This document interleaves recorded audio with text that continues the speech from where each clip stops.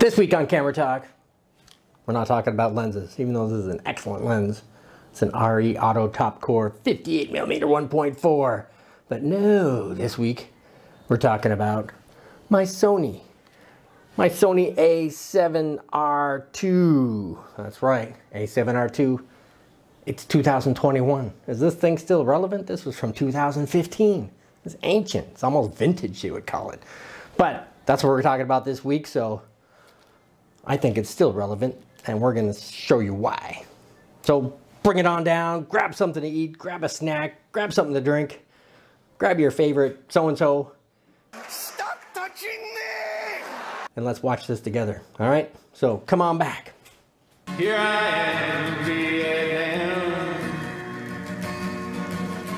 Rain is always coming down. So this is Camera Talk with Dr. Scott.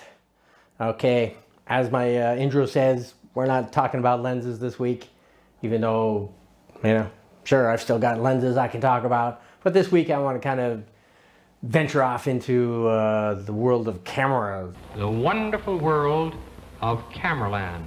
The camera body that I'm using. You know, I've done videos on my Leicas. I've done videos on my, the Canon that's actually shooting this video with the Canon M50.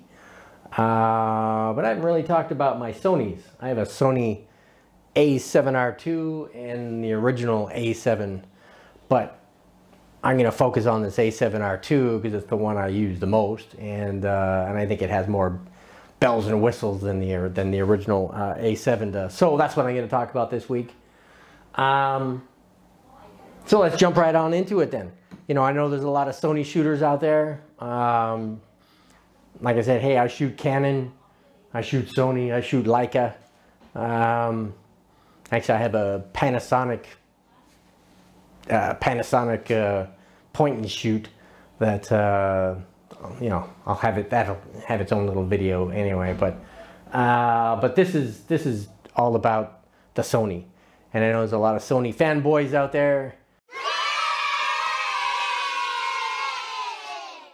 A lot of all kind of brand fanboys out there, but I just want to talk about it this week because you know, for one thing, it is still relevant. I mean, here we are, 2021. Actually, we're at the end of 2021, so it's, you know, coming up on 2022 already. So this camera, the A7RII, was released in 2015. And, you know, it kind of rocked the world when it came out because it had a number of firsts at the time. And, you know, Sony is quite the trendsetter when it comes to cameras and whatnot. Nobody cares. But in 2015, this was, again, kind of an earth-shattering event when it came out because it was the very first full-frame 35mm BSI CMOS sensor, and BSI stands for backside illuminated sensor. It was the first one of its kind to be put in a commercial camera like this. So you know, it added quite a boost to the low light capabilities of the camera itself. Another, you know, leading feature at the time too is it had 399 phase detection points for autofocus. 399, that was pretty rocking at the time.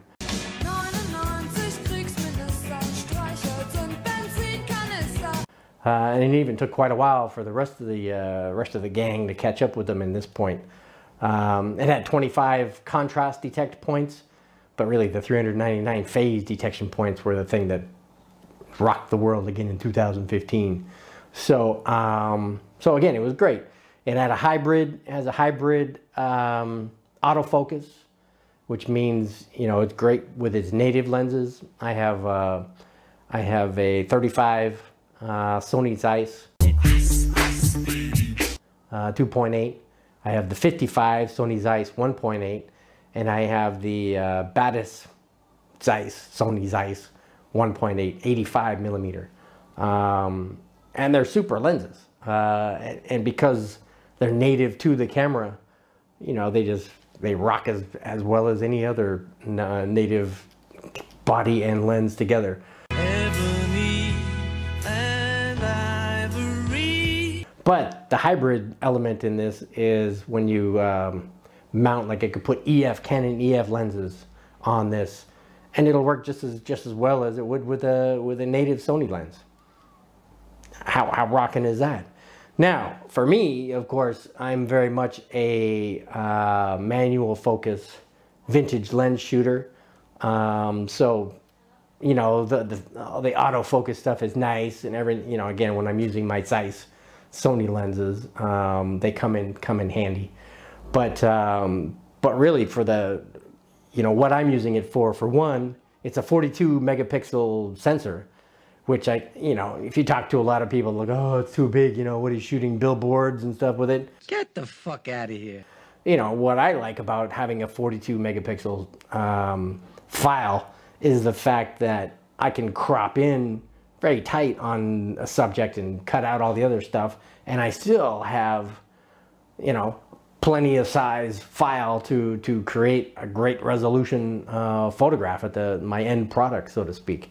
So so again, it's an excellent lens, and it's got the magnification, which I use quite a bit. You know, as far as focus peaking goes and everything, that's all wonderful. But I like to use the magnifier and kind of artificially zoom in on something, so I know I've got that particular eyeball in focus or whatever it is. So it's great in that respect too. The electronic viewfinder is super excellent. It's got 2.3 million dots. It's an OLED viewfinder, and you know, again, it's great. And the fact too that you can, even though it's a full frame sensor, you can put it in Super 35 crop mode, which is really taking now that full frame sensor and swapping it out for an APS-C, which is great for low light video and photographs and whatnot in that regard too. So the thing with the Super 35 crop mode is that it sample sizes the entire full frame sensor and brings it into the APS-C size. So it's actually, you know, helping to get rid of the you know, the chance when you're getting the more air. No, now go away or I shall taunt you a second time. Where you get those little digital lines and things that kind of distract or ruin your photograph. So it helps to decrease the effects of that happening. So it's great in that. It's got silent mode.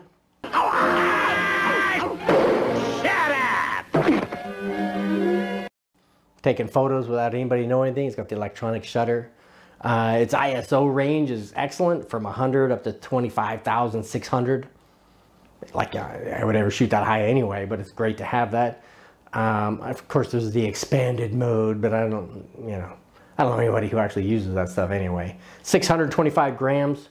You could feel it. It's heavy. It's not super heavy, but you could feel it's heavy. It's got a magnesium alloy body versus, see, this is the A7RII. The A7RII, which is the little brother, came out at the same time, has a composite body. Very different. Magnesium alloy, you know, it's more robust. It's a man's camera. You will not laugh. You will not cry. You know, excelente. 2015, it was like $3,200, brand new. Today, here we are, 2021, going into 2022. You know, I looked on eBay just before starting this, and you can see it range from $1,300 up to $2,500. Comes with all kinds of accessories and stuff for that price. But I got mine for just over $1,000. You know, again, used. I don't like to buy brand new things unless I have to. And that's what, again, modesty photography is all about, right? Is you know, tips and tricks and budgetary things like this for you. Video. It's got 4K video. You know, again, full frame 4K video, or you can do the Super 35, you know, cropped video, APS-C size. It, you know, has you can do HD, the 1080p HD video.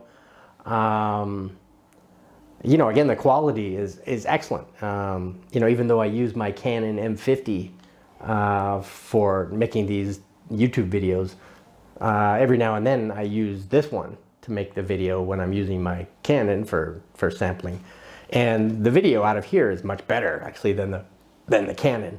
But I find I use this much more often, so therefore my Canon is my dedicated video camera.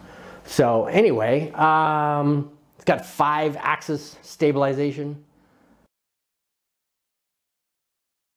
Again, how can you complain about something like that, right? Again, 2015, this was the stabilization. So, you know, handheld, you know, up to 5 stops, you know, difference between turn on the stabilization and turn it off type thing.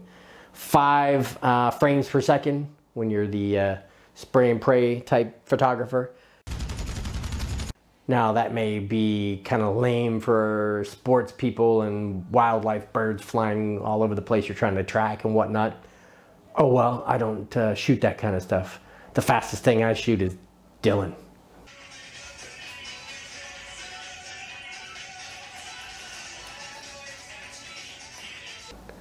He just boogies around the house, and you know, I try to catch him. Plus I'm using manual focus as well. Another another challenge to the whole thing. But again, you know, the whole purpose of this video is really just talking about, as much as this is coming up to be a 7-year-old camera, the value of it today is just as much as it was way back. I mean, DP Review, you know, gave this a 90% back in 2015. The A7R4, when it came out in 2019, 4 years later, only got 91%. It's only 1% better than this one. So again, bang for the buck. If you're looking to save money, get a used one of these, and you're losing 1%, you know, quality over the A7R4. Again, I go with this one. The rear screen is typical for all, you know, Sony stuff. I mean, today's ones I think may swing out the other way. I don't know. I don't have a modern one, but you know, again, this is good for being able to see things from different angles and whatnot. It's not like my Canon M50, which has the flip out screen coming this way, so you can actually see what you're filming head on. But anyway, it's you know, what can I say? I think you probably figured out by now that I like it. I like it a lot. I like you a lot. And I can't see myself upgrading anytime soon, because this gives me everything I need in today. And again, 7 years later, after it was released, it's still just as valuable to any photographer, really. I know some people say, oh well, it's pro photography and whatnot. You know, again, you use your camera for whatever you use it for. But if you want decent features and things that'll work well for you, you know, this baby, you know, really has it going on. Oh, you've got mail. So anyway, yeah, I don't think there was anything much more I really wanted to say out of this. Batteries. One thing people complained about was, you know, the battery in these guys is, you know, it's a tiny little thing. That's what she said. Okay. But you know, they're cheap. Actually, this one is the Sony battery. I have third-party batteries too that I, if I'm actually going anywhere traveling with the camera, I'll bring 2 or 3 with me. They're really cheap anyway, and you know, they last quite a long time, several hours, you know, of nonstop shooting. So just carry a few of those in your pocket, and who cares if the battery's going to last longer than today's, you know, the A7R4. The battery life is longer. Whoopie-doo, you know. Just carry extra batteries. It's not like they're heavy, and it's not like they're a burden upon you or anything. So anyway, I think that was kind of all I wanted to talk about with this. So, as usual, get you a picture of the end of my Canon M50, the barrel nameplate. Now, again, I'm using the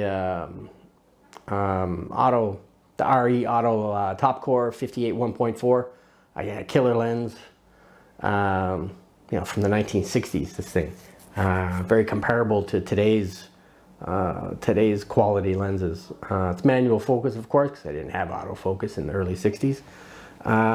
So what I'm gonna do is just get a shot just to show you the camera. I mean, yeah, the lens is what it is, and so this is wide open.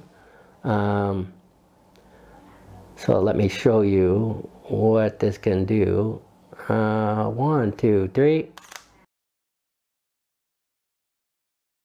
All right, so that's wide open. Let's go f5.6, just for shits and giggles. So let me right. All right, let me again focus in on the nameplate. Here we go. 1, 2, 3. So that's at 5.6. So it's really just showing off. It's showing off the lens more than the camera, but still, just to show you again what a 42 megapixel photo can look like, and then I'm going to crop in, crop in on the photo to show you what a cropped version will look like, and you're still going to get plenty of resolution on that. So as I said, let me toss in of course photos of Dylan, because hey, can't have a camera talk without photos of Dylan in there. I mean, don't want to go bucking the trend or anything. So anyway, as I said, here's some pictures of Dylan.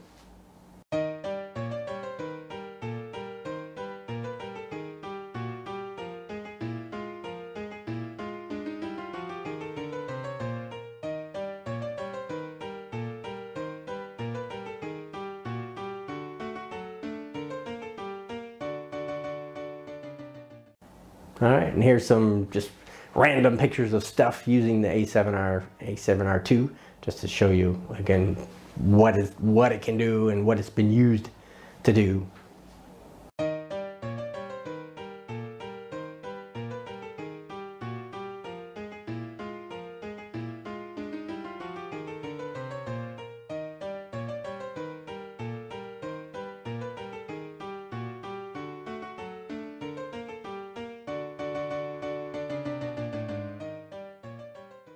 And that was that. Are you in the market for some photo editing software? Do you need to edit your photos? Well, you should. A little tweak here and there does a world of wonders for your photos, let me tell you. I use Luminar AI, and soon to be released Luminar Neo. Neo kind of goes along with AI, and it's replacing the Luminar 4. And I don't know, it's got a lot of Luminar people up in arms. Oh my God, you're making me buy another one. You're discontinuing this one. But you know how much work it is to take all those features they're putting in the Neo and try to tweak the Luminar 4, which is an older software, to make it work with their, it's just better to come up with a whole brand new one. And if it was hundreds and hundreds of dollars or thousands of dollars, I can understand being upset, but it's not that much. If you already own the product, your upgrade is like 35 bucks or something. Oh, whoopee-doo. I spend that much, eating sushi. But anyway, it's no big deal. So, if you want your Luminar, you want to join Mr. Scott in the Luminar Club, click below and you'll get a $10 discount. That's right. If it's like 75 bucks or 65 or whatever it's going for these days. I don't know, they change the pricing all the time, within 10 bucks here and there. But you can get $10 off if you click below. Who doesn't want to save some money, right? Gets a little kickback for me too while you're at it. So Why not help me become a millionaire? $1 million. I wish. So anyway, what else can I say? How about you support my channel and subscribe? That's right. If Dylan were here, he was off crying earlier because, I don't know, today he seems to be afraid of the camera for some reason. You see that in the cover photo. He's crying like a little girl. Subscribe. That's right. That's what he would say. And when all else fails, do a double finger. Subscribe. And give us a thumbs up while you're at it so we can show off the thumbs up girls.